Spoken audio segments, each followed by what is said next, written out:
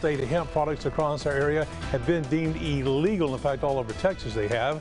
KTK's Rena Ravel right now joins us live in Tyler to explain how this is affecting the East Texas smoke shop business. Rena. That's right, Neil. Many East Texas smoke shops are working hard at getting rid of these Delta-8 products.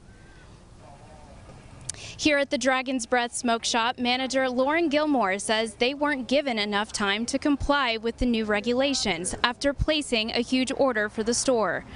This new ban has small businesses scrambling to find out how to properly dispose of these products and what to expect with the new changes in the near future. Shop owners are saying this all happened quickly and would like more clarification on the ban. There was no notice like there normally is.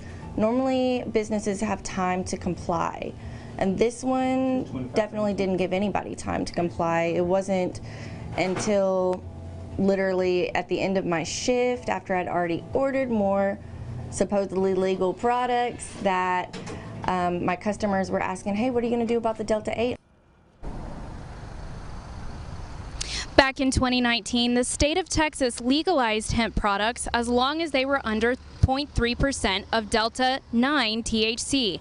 In 2020, Delta-8 products were popular and officially being carried by retailers. Now they're left with a lot of product, which drives 70 to 80% of their income.